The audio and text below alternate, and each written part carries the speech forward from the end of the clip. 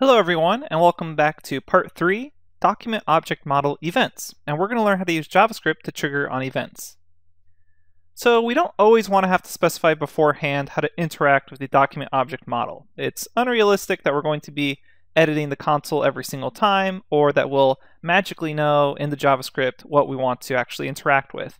Many times we only want the interaction to occur on a particular event, such as a click or a hover, and that's what you've been used to when you visit real websites. What we want to do is achieve this sort of effect by adding what's known as an event listener. And the JavaScript will be listening for an event to occur and then execute a function when it happens. Let me show you some example code so you can get a better idea of what I mean by this. Imagine we want to listen for an event. Well, the basic form looks like this. It's my variable, whatever variable you happen to have grabbed from the document object model. Then you say .addEventListener, you call that method, and then you pass in a particular event and a function. So for example, let's say we grab the head of the document, or heading 1, by saying document.querySelector h1. Then, off of that variable, we would say addEventListener, pass in an event name, and an example event name is such as click, and then comma, we would pass in some function, such as the change color function that we've seen earlier. And that's the basic form of event listeners. You pass in a particular event name, and then you pass in a function that you've created, or a built-in function that you want to have happen upon the event. So there are many possible events. Just a few of them are things such as clicks, hovers, double clicks, dragging, and there's much more. What I recommend is if you're really interested in all these events, then check out this link right here. You can just Google search developer Mozilla JavaScript events, or excuse me, document object model events, and it'll probably take you to this page, but there's the link if you want it. We're just going to show you a few of the most useful events. So let's explore these events. I'm going to hop over to my editor and browser and show you how you can make the interaction functions occur upon a particular event. Okay, so I have my editor open, and I also have a blank HTML file called main.html, and then I also have a blank JavaScript file called myscript.js. And I'm going to grab the full path to main.html and then go to it in my browser on the right-hand side. And it's blank right now. So let's put in some HTML content. That way we can, in the future, grab it using document object model. So right now in the body, I'm going to add in 3 h1 tags. The first h1 tag is going to say hover over me. And we're going to give it an ID equal to 1.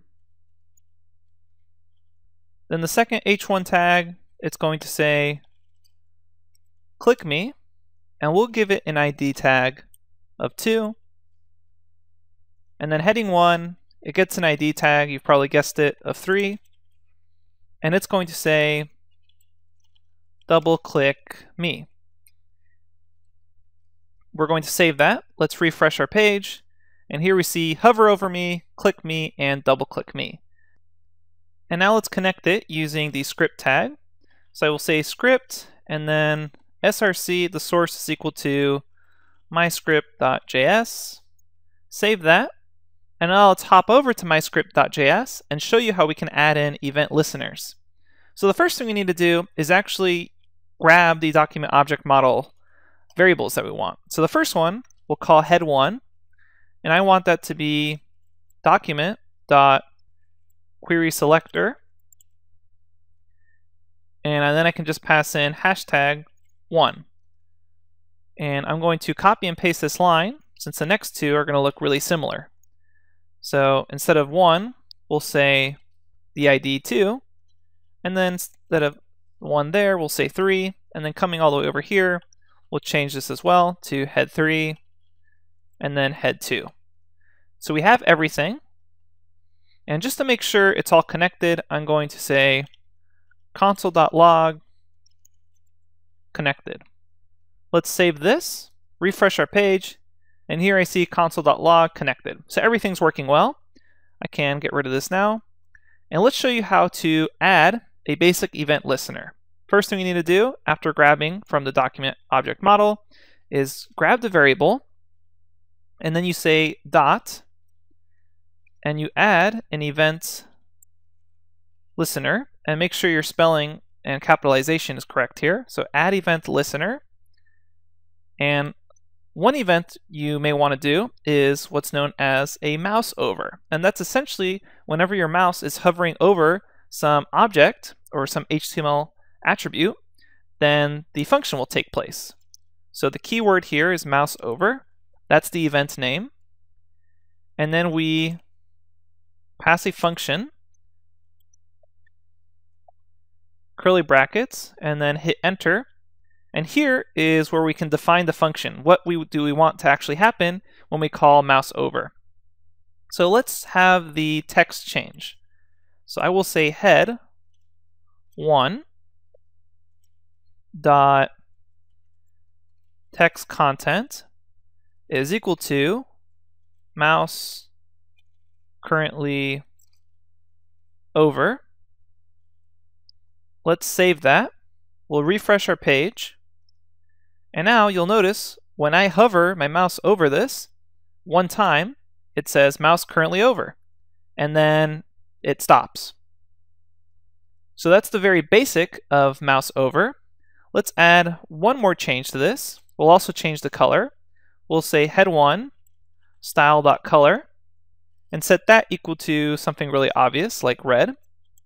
Save it, refresh the page, and then I see hover over me, and as I come in and I hover over, it says mouse currently over, and then I can't change it back. So how do we actually make it so that once my mouse comes off of it, it reverts back? Well, the way we can do that is with the mouse out event.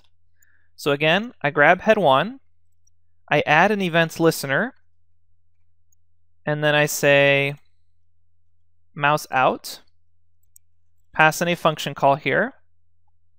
And for this function call, we will have it say head1, and we will call the text content of head1 to be equal to what it originally said.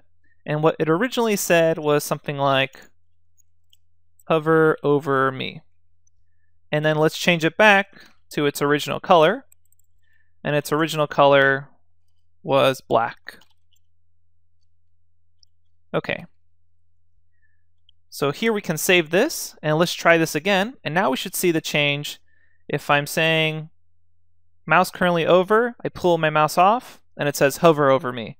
And now I can see it turn on and off as my mouse hovers over it. So pretty cool. You can kind of play around with this a lot. But that's the very basics of adding an event listener. Again, you're grabbing something from the document object model, probably using query selector. In the next section, we'll learn how to do this with jQuery. And then you say add event listener, whatever event you're looking for. You can check out that link for a huge list of event names. And then you pass in the function and what you actually want to occur in that function when this event takes place. All right, so that's a very basic event listener. Let's show you some more basic ones, such as on clicks. I'll grab head2, add an event listener, and for a click, it's just that keyword, click. Then I will call function, and the function I want here is, let's change it upon click. So we'll say head2, text content, we'll have it say clicked on. And we'll also change its color just so it's really obvious. Head2, style.color, and I'm going to change that to be blue. Let's save it, refresh over here, and right now as I hover over this thing, it changes. If I click on the click me, I can see it says clicked on. All right, pretty cool so far. Finally, let's show you how we can do a double click. Head2, add event listener. The keyword for this one is DBL click, that stands for double click. Again, we have the function call, curly brackets, and then whatever you want happens to any really HTML element on the page, we'll do it to, whoops, this should actually be head3, not head2, my apologies. And then let's change the text content, and we'll say I was double clicked. And then we'll say head3. Let's also change the color, and we'll set it equal to red. Save it, refresh our page, and we can see here my hover is working, I'm going to click this. It's got clicked on. And then if I only click once, you can't really see it or hear it, but I'm only clicking once here. It's only until I double click that I see I was double clicked. All right, so that's the basics of using events with JavaScript and the document object model. Coming up next, we're going to be doing a walkthrough of a very simple game project, a very, very simple tic-tac-toe model. It's not even going to be a full game of tic-tac-toe, just to get an idea of what all of this would look like in a larger front-end stack project. Thanks everyone, and I will see you at the next lecture.